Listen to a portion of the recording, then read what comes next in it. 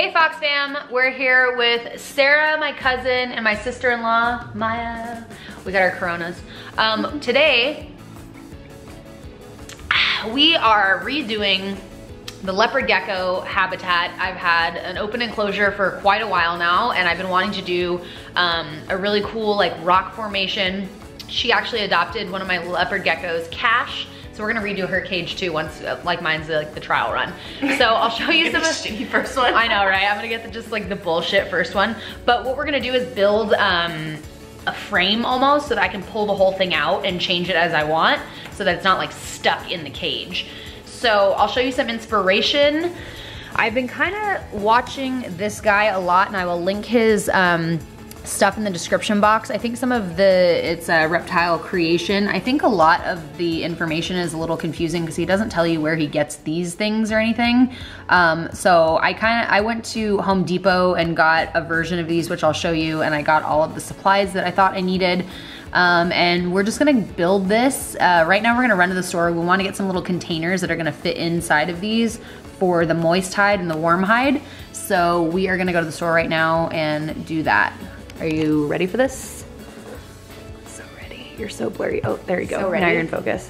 But like, it's great that my Cash's container is gonna be way more money.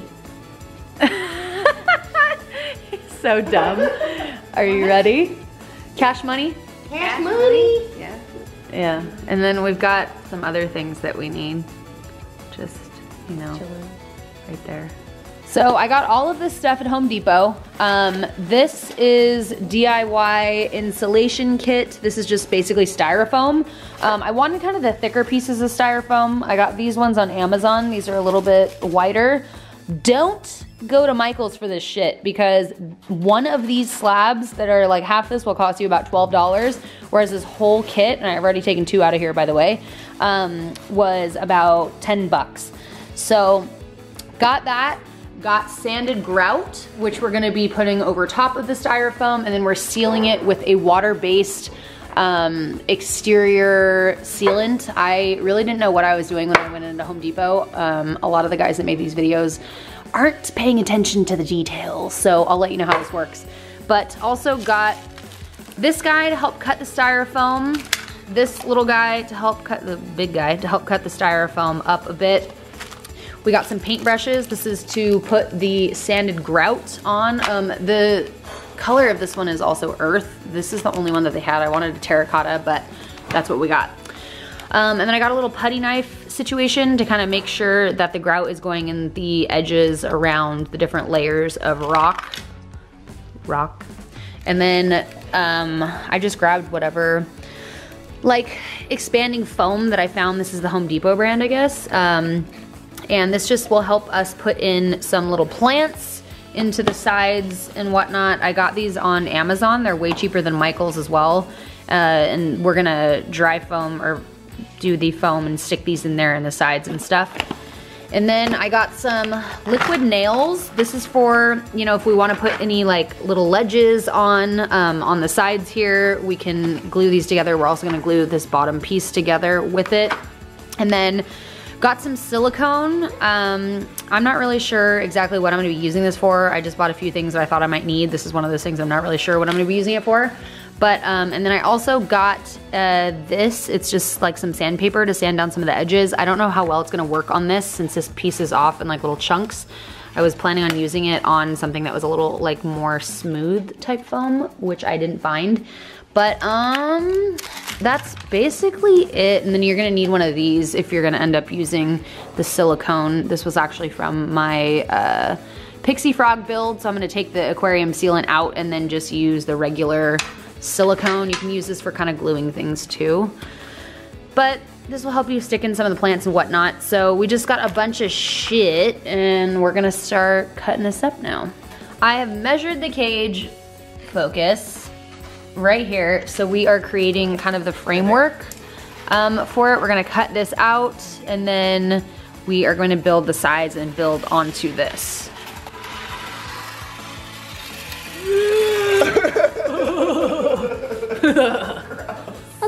Let me see your nipple. Weird and it's awful. Oh, hey. Look at that nipple.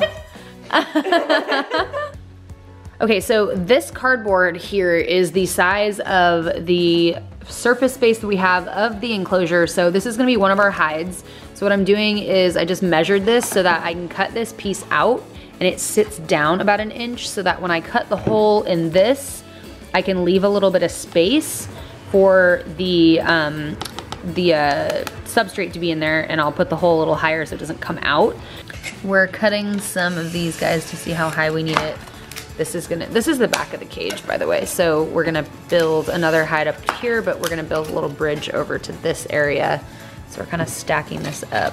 Sarah thought to use some toothpicks to put in there so we can kind of see how it's all gonna stack up. And then we're kind of building over here. Building up our little pillar. I'm on the other side now. This is the back left of the cage. This is the poop corner. Leopard geckos always poop in the same corner. And then we're gonna build a little bridge to Terabithia right here. Like that. And then this one's gonna go on top with some little rock pillars underneath on each side.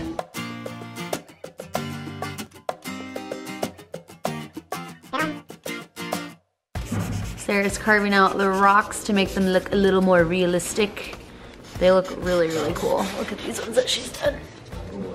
Just taking some Elmer's glue to glue these down. So I'm gonna glue this one on there first and then glue this one and then those. And then we're gonna glue this guy on top. And we've kind of labeled this so we know what it is.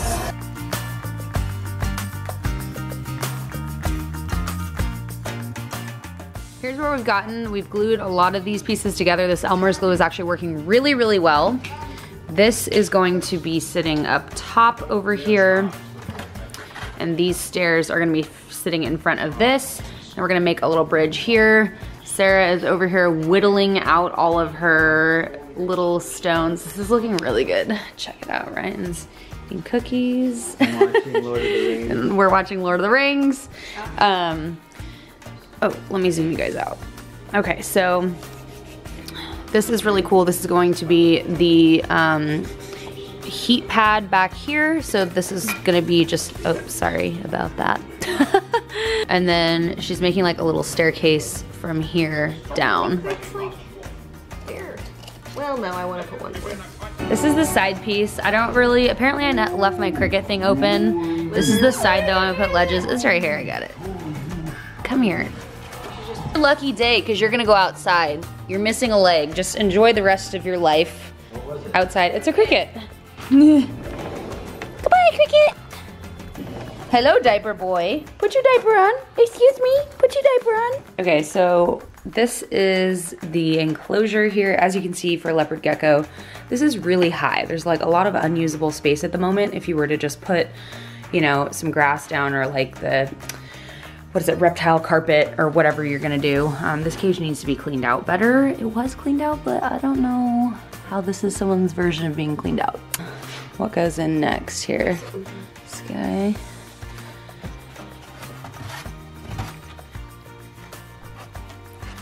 Oh yeah, it looks like we are gonna have to put something underneath that.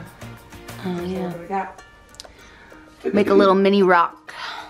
So we have tons of space here on the sides to like put some, I got some expanding foam like I said, and we can put some like plants coming out of here and some different like ledges and whatnot, because actually my leopard geckos really like to climb. Like anytime I put anything like that in there, that wood piece, they love to climb on it.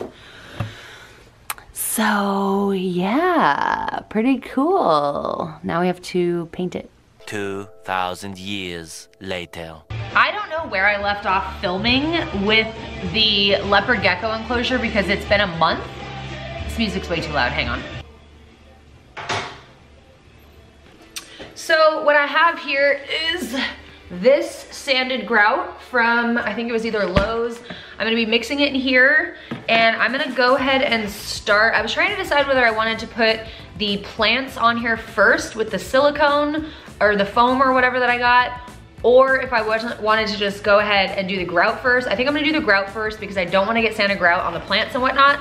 So I've got a couple pieces from the setup here that I'm going to just be painting on after I do this. So just following the directions on the back of this thing, I'm just adding a bit of water until it's the consistency that I want. It doesn't really give you a ratio.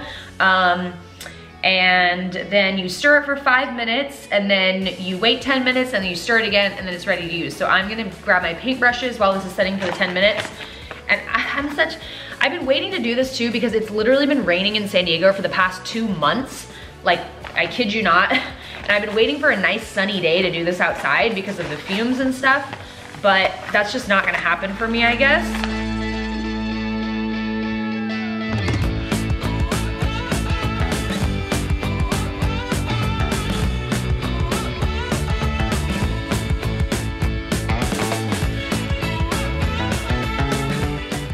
This is after I waited 10 minutes.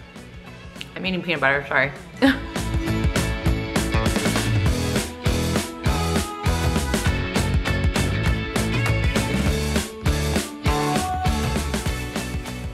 Okay, first one done.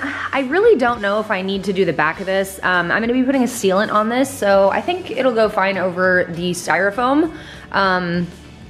Looks like I need to get a few more little places on here.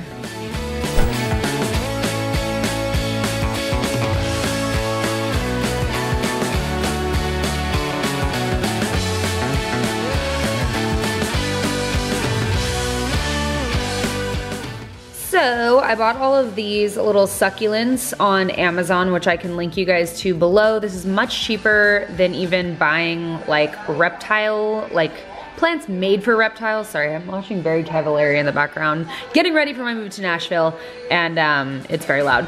Anyways, I'll show you some of the other ones I got too. So what I'm doing is I'm just taking some like little wire cutters and basically cutting off the end. Okay, this worked out a lot better a second ago. I need some more muscles. Okay, so I'm cutting these about right there, and then I'm gonna be gluing these kind of around. For this, I'm gonna use liquid nails.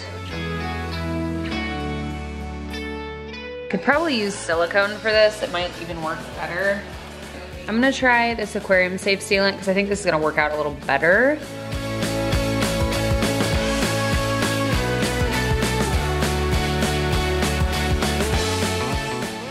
I'm adding silicone around the edge of this because I cannot find any sandpaper, and typically plastic will be kind of rough, so I want this to be really soft for them.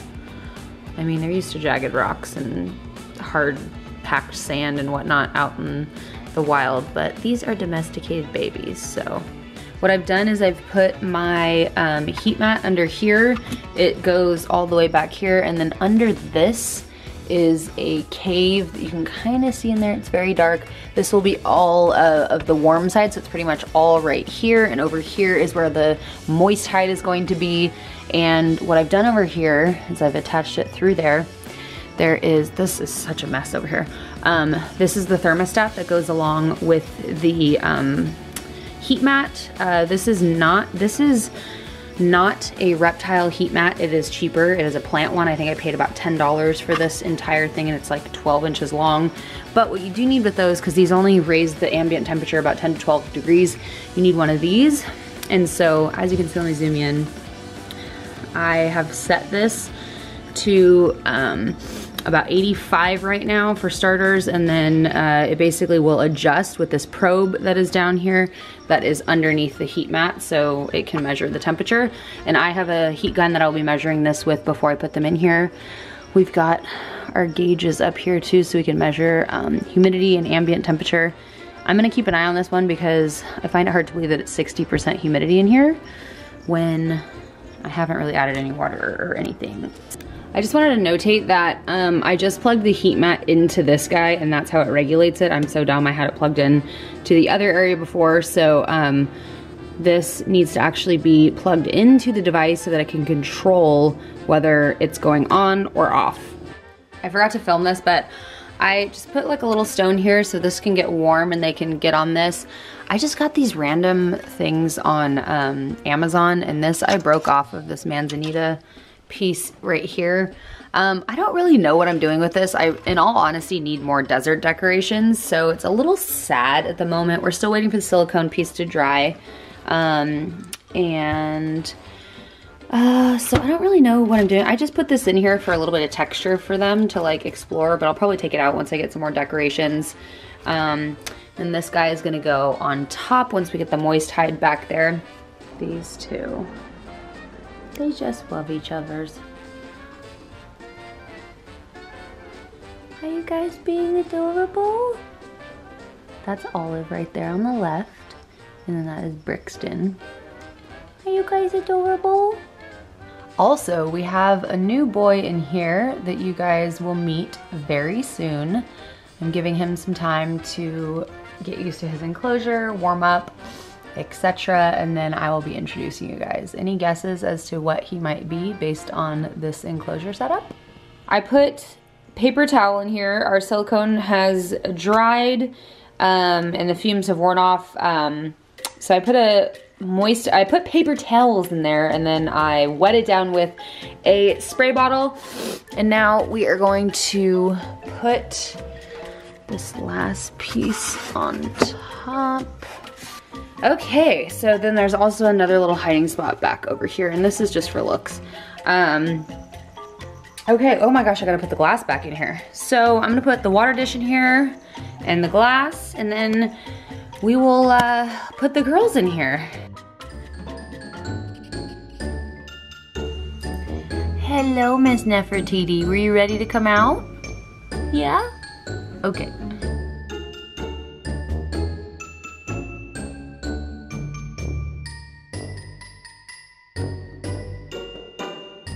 June is about to shed. I don't really know why she wasn't in her moist hide, but let's show her this one. Go back there, Annie. You're trying to come out when I just made this whole enclosure for you? That's so rude. Don't be rude. I pointed you in the direction of the moist hide.